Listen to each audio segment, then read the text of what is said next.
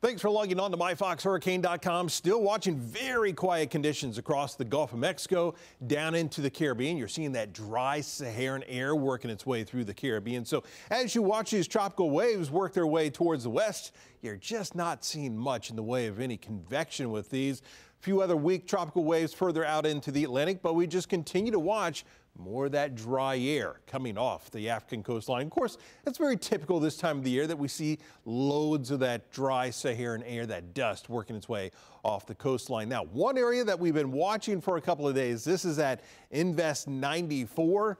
If you look at this, not much to speak of. Center somewhere in here, you're seeing some convection with this, all being sort of displaced to the east and the southeast of the center. Now, models just continue to persist and say that conditions are going to become more favorable over the next few days, where we may actually see this system trying to acquire some of those tropical characteristics or maybe even subtropical characteristics. And so we may see some development over the next couple of days, or at least over the next 4 to 5 days.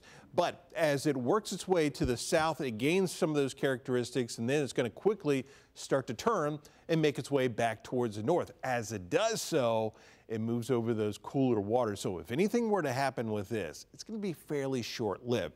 Watch the Fox model as we go through the days. Here we are showing it developing a little bit more, and then there's that move working its way to the north as we head into the weekend and into the first part of next week. So again, if we see something, it's probably going to be over the next few days, and then it's only going to have a day or two where it could actually do something before it moves over some cooler waters. We'll keep you updated right here on myfoxhurricane.com.